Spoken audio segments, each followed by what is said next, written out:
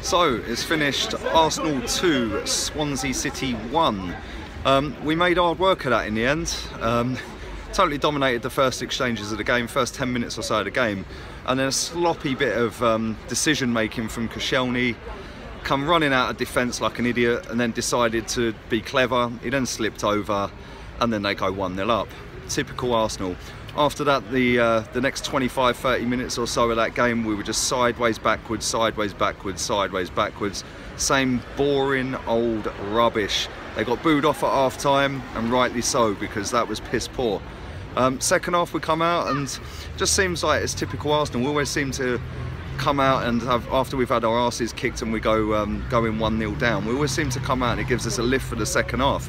I want to see that from the first whistle, from the first minute of a game. Second half I thought we were absolutely superb. I thought every single player was brilliant second half, but why can't we do this from the first minute of every single game? You know, nobody would moan if we did that week in, week out. But at the end of the day, a win is a win. I thought Kolasinac was decent in that second half. All of them were shit first half, so I ain't praising none of them for that first half. But Aaron Ramsey, another one, I thought he did really well in the second half. Bellerin at times as well. I mean, his crossing was piss poor in that first half. Second half, he suddenly found his crossing boots. So yeah, I'm really happy that we've won. We've got a big test coming up against Manchester City in a few weeks. So we roll on to Red Star Belgrade on Thursday. Keep your eyes peeled for my preview for that. That'll be out on Tuesday.